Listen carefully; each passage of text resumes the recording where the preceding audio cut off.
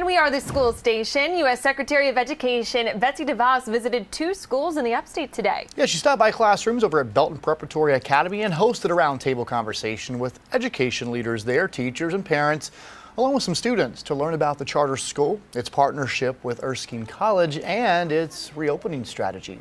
We truly do have an opportunity today to pivot and change course and do something different from a policy perspective at the federal level and also in states across the country to really address the needs of students.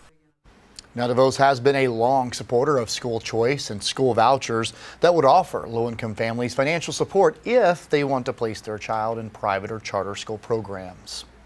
Devos then visited the Anderson Institute of Technology, a school she says broke down barriers between education and industry to ensure students have access to hands-on learning that will prepare them for successful careers after graduation.